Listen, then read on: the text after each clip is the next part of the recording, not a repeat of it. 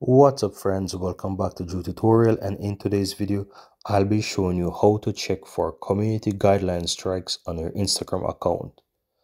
Now once you're inside Instagram guys, go ahead and click your profile icon on the lower right hand side, then click the three lines at the uppermost right hand side. Then you want to scroll all the way down to the bottom to where you will see account status. Click on that. Here you will be able to see quite a lot of options, right? So you want to click on the option that says remove content.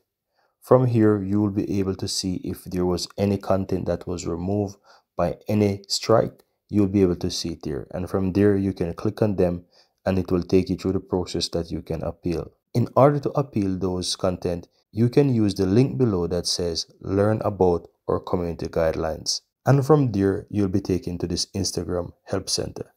You can simply type in the search bar something like Instagram copyright appeal form, and then click on go or hit an enter.